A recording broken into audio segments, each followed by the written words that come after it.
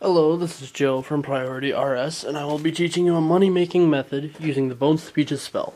The spell requires 60 magic and must be unlocked at the Mage Training Arena, which is not a fast nor fun activity, but is well worth it for the profit you will make. Bones to Peaches requires at least 1 mil startup money, most of which goes towards the Mage Training Arena. To make Bones to Peaches tablets, you will need at least level 67 construction and a teak eagle lectern. The tablets will earn you a reasonable 350 to 360 GP profit and can be made fairly quickly. In order to expedite this process, I suggest having a demon butler, as he can carry 26 soft clay, which is exactly how many you will need. However, you will need to pay him 10k every several trips in order to continue using his services. More details can be found in the description.